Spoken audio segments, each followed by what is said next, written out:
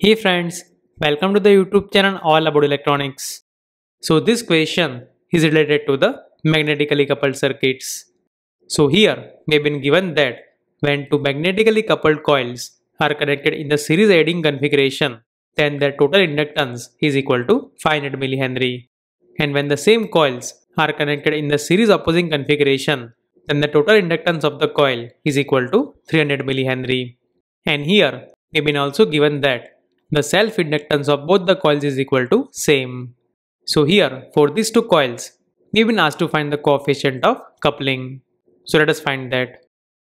So let's say we have two coils which are connected in the series connection. So let's say their self-inductance is equal to L1 and L2 and the mutual inductance between them is equal to M. So as per the dot convention, as you know, when the current is entering the dot in both the coils, then the flux that is induced by these two coils will be additive. And we can say that these two coils are connected in the series adding connection. And in this condition, the total inductance of the circuit is equal to L1 plus L2 plus 2M. On the other hand, in the same series connection, if the current is entering the dot in one coil and leaving the dot in another coil, then in that case, the flux that is produced by these two coils will be opposing in nature. Or we can say that this connection is the series opposing connection. And in this configuration, the equivalent inductance of the circuit is equal to L1 plus L2 minus 2M. So here in the question we have been given that when these two coils are connected in the series adding connection, then the total inductance is equal to 500 millihenry. And when the same two coils are connected in the series opposing connection, then their equivalent inductance is equal to 300 millihenry. So we can say that here this L1 plus L2 plus 2M is equal to 500 millihenry, while the L1 plus L2 minus 2M is equal to 300 millihenry. Moreover, here we have been also given that the self-inductance of these two coils are same. That means here, this L1 plus L2 is equal to L. So from this, further we can write this expression as this 2L plus 2M, that is equal to 500 millihenry. And likewise, this expression can be written as this 2L minus 2M is equal to 300 millihenry. So from this, we can say that this 4L is equal to 800.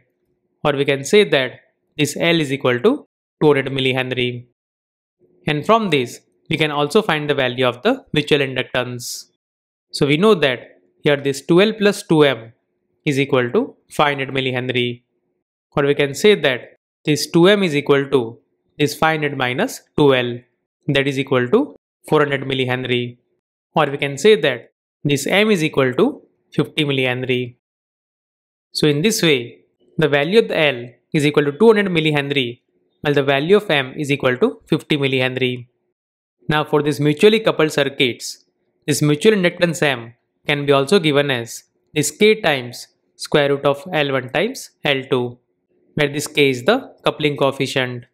Or we can say that this K is equal to M divided by square root of L1 times L2.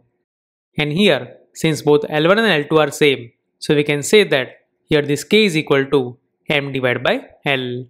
So here, the value of M is equal to 50 millihenry, while the value of L is equal to 200 millihenry. Or we can say that this coefficient of coupling is equal to 0.25. That means for the given circuit, the value of K is equal to 0.25. And therefore, we can say that for the given question, the answer is equal to 0.25.